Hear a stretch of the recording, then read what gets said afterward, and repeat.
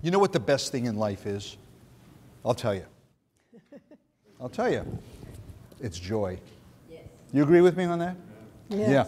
Rare commodity nowadays because, for various reasons we won't get into, but I want to suggest to you that the most important element in life and the dynamic in life which will produce more fruit in terms of a walk with God and successful life generally is joy.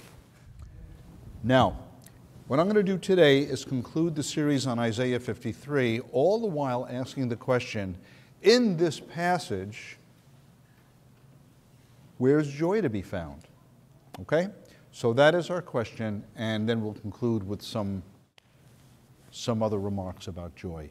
But you'll recall that last week, 2 weeks ago, we talked about a very interesting evidence for the reliability of the Besorah, of the New Testament scriptures, and a reason for validation for our own faith. At Ruach Israel, we have this idea, and I think you'd probably agree with it, and that is to walk with God and to live life successfully, heart and head have to go together. Would you agree with that, just in principle? Yeah. It's head and it's heart. In other words, there has to be motivated to do the highest things and the best things and live for the highest things. You've got to feel that there's a fundamental consonance and agreement for the things that your mind is telling you and the thing that your heart are telling you. And if you're out of sync on either side of the equation, then it damages the other. In other words, if I didn't feel and believe, and I know this is true for you too, if we didn't think our faith was true, then how could we allow our emotions and our heart and our inner world to be excited and joyful about something that deep inside we really doesn't think is true at all? You see what I'm saying? But conversely, if we have terrific head knowledge and we know all these different things and fully articulate all kinds of clever stuff and important stuff, but yet our emotions and that sense of the big wow, I call it the big wow, and the joy part of the equation is missing, then I'll tell you, it's not a happy life. It's not a good way to be. So what we believe is in bringing them together. So today we're going to do a little bringing together. And again, the basic point I'm trying to make is that the most important thing in life is what? Joy. It really is.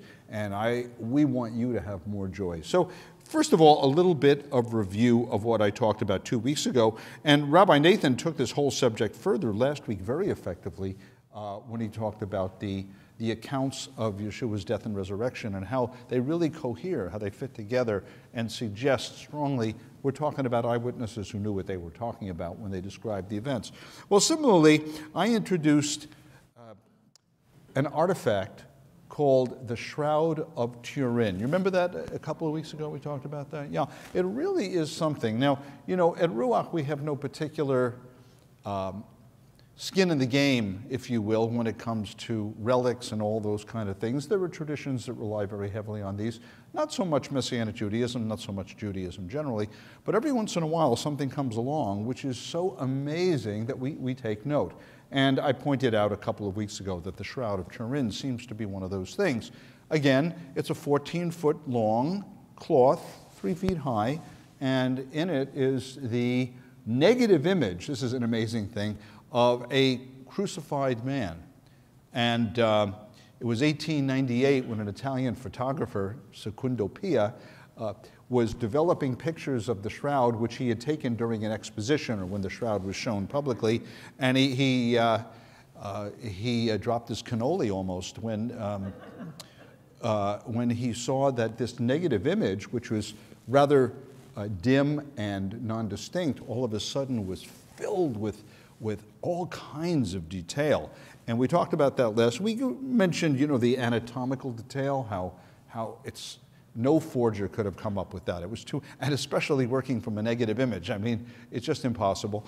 And we talked about various things. I won't get into all of them, but there's a couple of things that I did mention last time that I thought were particularly exciting from our standpoint. One is we mentioned that because of high level or high-resolution photography, scientists have been able to discover that in the eyes of the man of the Shroud of Turin are two little Roman coins. Does anyone remember the technical name? Starts with an L. I'm just curious if you happen to remember. A lepton. Lepton, it's the smallest of the Roman coins, ancient Roman coins in that area certainly. And what's so cool about this particular, these images in both eyes is that there were 4 distinct markings which indicate exactly what coin this was and when it was minted. Does anyone remember? Again, you don't have to know, but I'm just curious. You remember the year it was minted? 29. It was minted in the year 29 by Pontius Pilate, who we know from the gospel narratives and from archaeology now too. So here you have this coin minted in 29 in Jerusalem by Pontius Pilate, and they're in the eyes. I mean, believe me, no forger in the Middle Ages would come up with that, but even more wonderful from our standpoint as we take our place in the flow of Jewish history. What was on his arm? And tefillin, right, the bayit on his head and on his arm, the bayit, the little box, and also the wrap, the straps, the leather straps on his arm. And these were pictured in the shroud. It's just amazing. So that is so meaningful for us, isn't it, guys? It's so meaningful because what does it do? Here you have the quintessential relic representing, in this case, the Catholic community, the Catholic Church, and that doesn't feel Jewish. You know what I mean? You know what I'm saying? I mean, it's a different tradition, and it has its own symbols and resonances and a lot of very positive things and all, but it doesn't feel Jewish.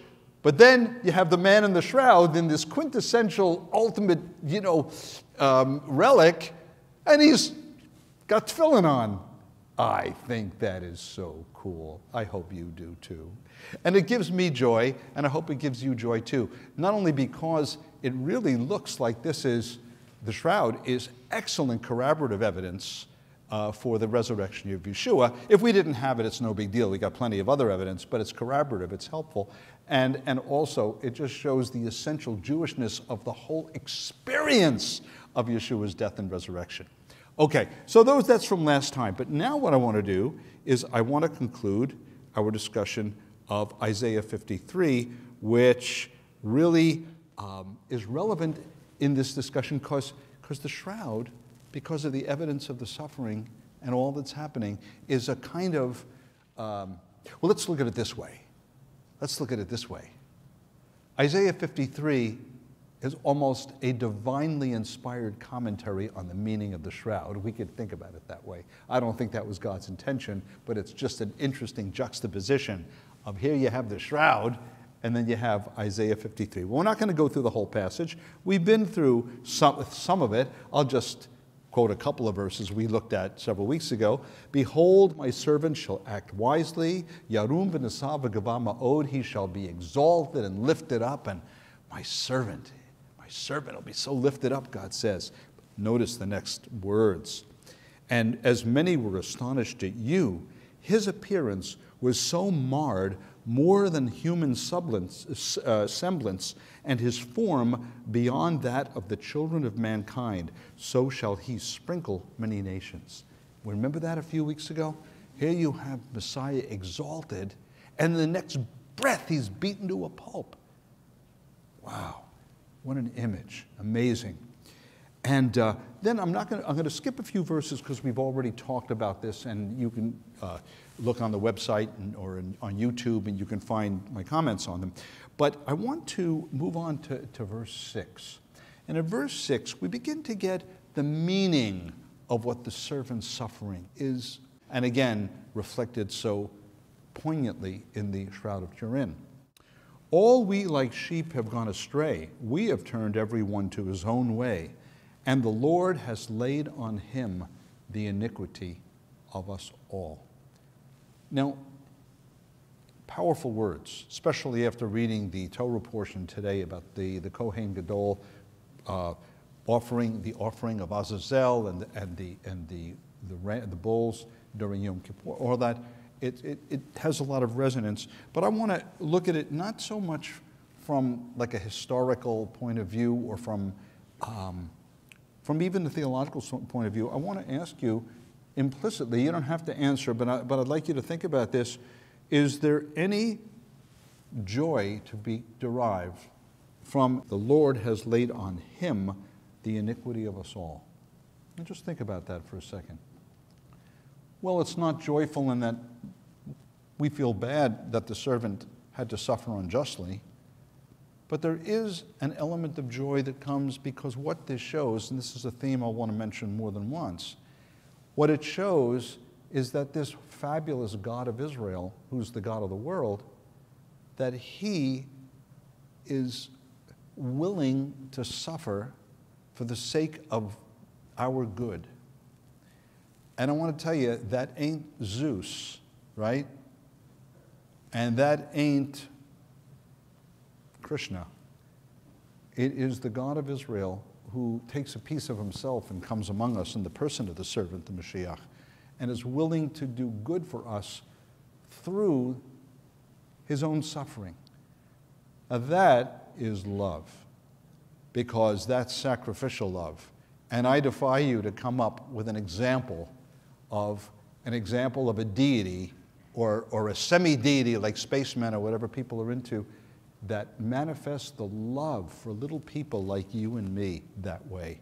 And I want to suggest to you that this is great reason for our joy. Maybe not jumping up and down in that kind of way, because it's counterbalanced with the picture of the suffering of the innocent one. But nonetheless, when you want to talk about a deep, resonant joy, this is amazing, and it's true. He was oppressed and he was afflicted, yet he opened not his mouth. Like a lamb that is led to the slaughter, and like a sheep that before his shearers is silent, so he opened not his mouth. And here you have something also which can lead us to joy, because the servant had the power to call down legions of angels, heavenly beings that are more powerful than any people. And they could have wiped out all his persecutors, just wiped them out like that, dematerialized them, sent them far away. But he didn't do that. He was willing to be like a sheep led to slaughter, passive at this moment, though not forever, but at this moment passive, and thereby making atonement for Israel and for the nations. I mean, it's great stuff, and it's true. Head goes with heart, okay? Notice this. By oppression and judgment he was taken away. And as for his generation, who considered that he was cut off out of the land of the living, stricken for the transgression of my people. By oppression and judgment, that's courtroom language. Mishpat is used. That's the idea of a kangaroo court. And that's exactly what happened to Yeshua. The Sanhedrin wanted to get rid of him. The Romans wanted to get rid of him. Listen, when the government wants to get rid of you, if there are no counterbalancing forces to prevent that from happening, back then, let me tell you, they found a way to do it, and that's what they did. They got rid of him, and it was through this kind of judgment and through a court picture. Okay, and this is a really interesting one. Check this out now. And they made his grave with the wicked and with a rich man in his death, though he had done no violence, neither was there any deceit in his mouth. Now, what does that mean?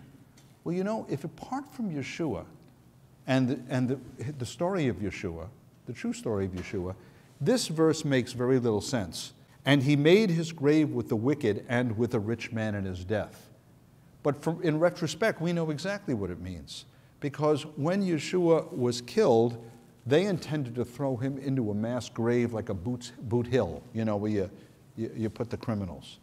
And yet, a courageous guy named Yosef from a little town in Israel, Arimathea, he comes and begs the body of Yeshua and says, listen, let me take him. I want to put him in my grave.